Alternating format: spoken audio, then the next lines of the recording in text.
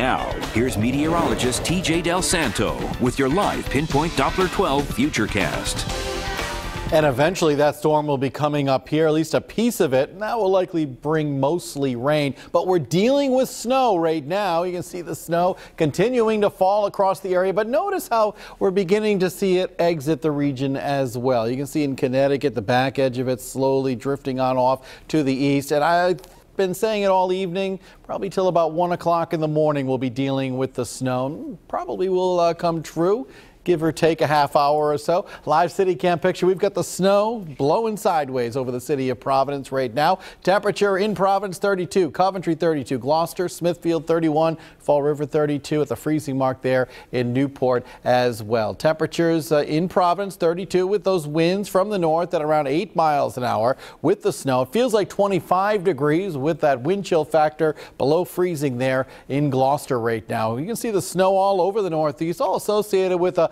little weather system that the main low passed on by yesterday. We've got this what we call a surface trough hanging back across New England. It's interacting with some energy in the upper levels of the atmosphere, and then the whole system is drifting on off to the east, moving away from us, and that's why we're seeing that snow slowly pulling away as well. Here we are right now, 10, 11 o'clock this evening. The snow's still around and then moving away probably by around 1 o'clock in the morning or so, and then taking you into tomorrow. Here we are, 11:30 in the morning. We've got sunshine, a few clouds around throughout the rest of the day. Looking at a really nice day tomorrow, as a matter of fact, and that relatively nice weather is going to carry into part of the day on Tuesday before we begin to see some changes. All right, so how much?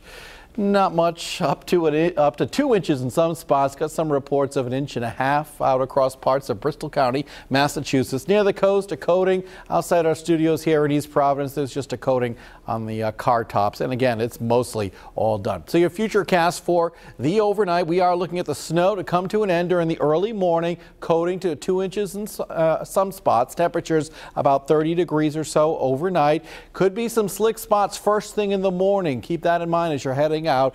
Clearing skies otherwise. Temperatures by late in the morning 37. Now in the afternoon up to 41 degrees with sunshine. Looking good.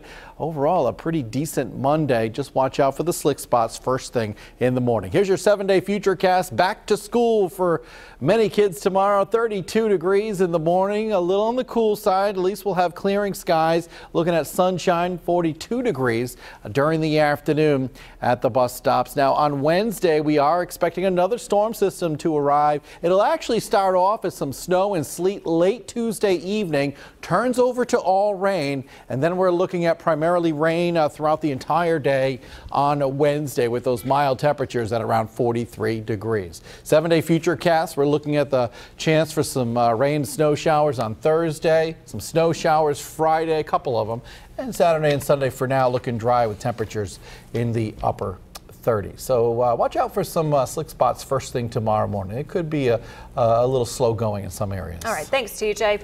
Coming up on Eyewitness News at 11.